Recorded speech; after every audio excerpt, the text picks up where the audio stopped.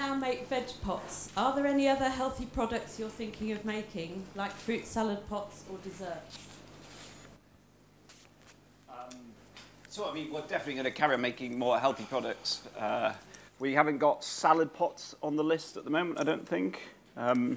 But as we start from those 4 ingredients of fruit, vegetables, whole grain and dairy, we think there's just so many things we can do. Stuff that's for the chiller, stuff that's for the freezer. Everything's always going to be healthy.